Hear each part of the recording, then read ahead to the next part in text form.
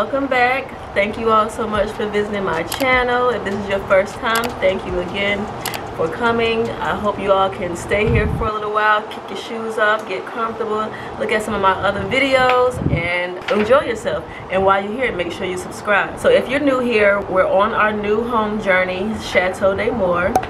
And we just recently had our contract appointment. To prepare for our contract appointment, I came up with a whole bunch of different questions of different things that I wanted to have included in our home. In my last video, I was able to go over different things that you should consider when you're preparing to buy a new house and if you're getting it built. However, just recently we were able to go on our contract appointment. In the neighborhood that we have chosen, they had been on a pause for a while, but they finally brought things back. They're now releasing new homes and new lots, and we just recently went to our contract appointment where we were able to select different structural options. If this is something that you are interested in and will continue to be interested in our new journey, please stick around. Okay, let's get into it. I had a list of questions and options that I wanted to ask about when we got to our contract appointment. I have my paper here for my notes so I won't miss anything for you all. Questions that I brought to the appointment were, what is the time frame of completion? Is the lot that we choose, whatever lot that we choose, will it be on a high impact lot? A high impact lot is considered a lot where any part of your house is visible from the main street. So if the side of your house, the front of your house, or the back of your house can be seen by cars that are driving past the neighborhood, then that's considered a high impact lot. And a lot of times different builders charge a higher price for those lots where they are visible. One, because it's a house that adds to the beautification of the neighborhood in itself, and so there are a lot of things that have to be done with that house to make sure that from the outside looking in, the neighborhood always looks perfect and looks in good shape. That was one thing that I inquired about. I wanted to know about the lot premiums, and lot premiums are additional charges on top of the high impact lot cost. And lot premiums are based on the size of the lot, the location of the lot, whether it's in, you know, on the main strip of the neighborhood, if it's in a cul-de-sac, or if the back of the lot is, you know, just trees and forest, or just different things that people would use as extra security or privacy on a lot. Those are things that are considered when you're choosing the location of the lot, and the orientation, whether or not your house will be facing north, south, east, or west. And I actually just made a post on Chateau Instagram page about the importance of orientation, so make sure you check that out. I'll put a screenshot of it right here, so if you are interested in that information, make sure you check out that post. I asked about incentives. If you use the lender or the mortgage company that they prefer, that the builder prefers, then sometimes they will give you help towards your closing costs, your down payment, or, you know, whatever. There are different things that they will offer you in order to encourage you to use their lender. I do know that using this particular builder, they assist with credits in the design center, so free money that goes towards the design center, and they assist with closing costs. I also wanted to know whether or not we were allowed to have a deck in our backyard. I know sometimes, depending on the size of the lot or just the community itself, they may or may not allow you to have decks in your backyard. So that was something that I wanted to know. I wanted us to have the alternate upstairs for this particular model. I already knew what model I wanted to go with this builder. However, the particular model offers two options for the upstairs, mainly with the owner's suite. So I will show you a picture, well, both pictures right here, that shows the standard layout of the upstairs and then the alternate layout of the upstairs, and we definitely wanted to go with the alternate layout of the upstairs. I also wanted to have a taller ceiling height.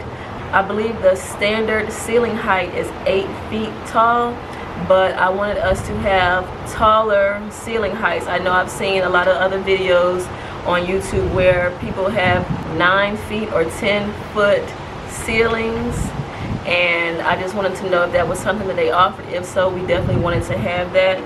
And I also wanted to know whether or not landscaping was included with our home. I've seen where some builders, they'll build your house, but they won't give you any type of landscape. You'll walk up to a house that has dirt laid out for the front yard and the backyard.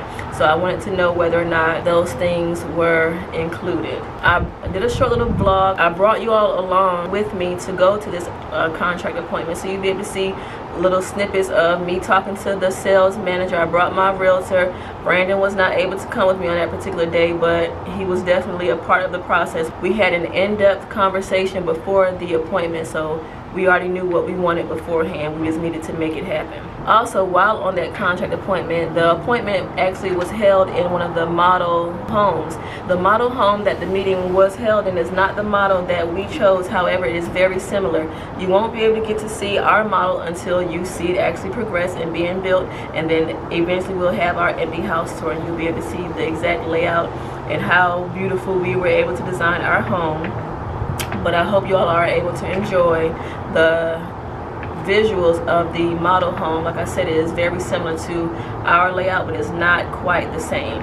So here's the video. Well, last month we got an email saying that they would be releasing new sections very soon, whatever that means, and very soon has now come. So today, I'm just by myself today. Brandon wasn't able to accompany me today, but I'm going to, I guess, the initiating appointment. I'm not sure when we will have, I guess, the contract signing appointment, but today we will finally go to the builder that we initially wanted, that we were initially pre-approved for back in March. We will get information about what they have to offer and I guess the logistics of this new community that we've been waiting to be a part of for a long time. So I will let you all know what I learned, what I find out, what the next steps are, and I don't know if I'll be able to bring you all in with me, but I shall see. All right, you guys, see you later and wish us luck. All right, you guys, we're about to start. The sales associate is very excited. She even wants to be included in the process or in the video.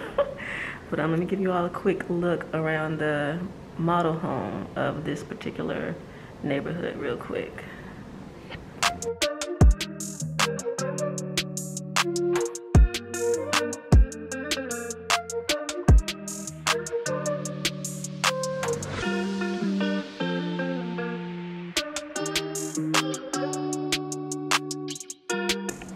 Okay, that's it for right now.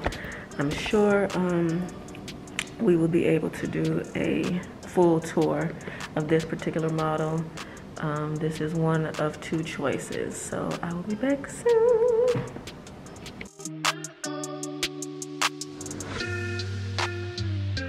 So now they're working on a lesser amount of staff. Right. Things are slowing down, all of that. Right. Again, I think we outsold the pace of what was expected, and because of that, the developer was not ready. In order for the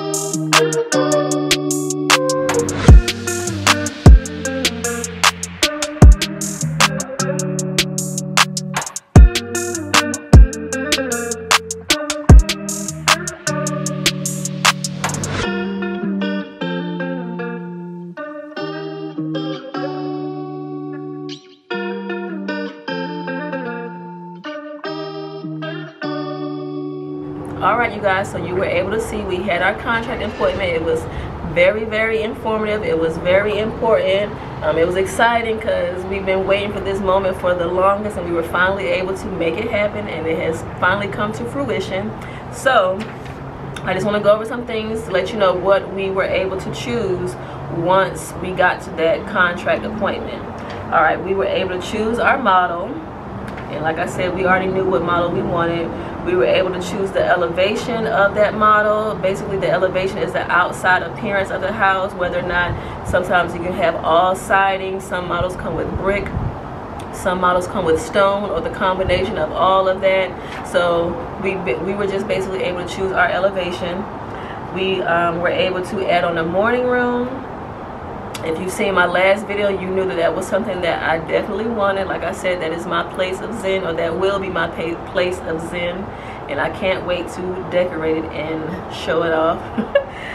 We were able to choose oakwood staircase, gourmet kitchen, a study, which will be my office, a fireplace in the family room, butler's pantry, additional bathroom upstairs. So we'll have 4 bedrooms upstairs, including our owner suite. However, one of those secondary bedrooms will have an additional bathroom that's considered an ensuite. So we were able to add that onto our structural options.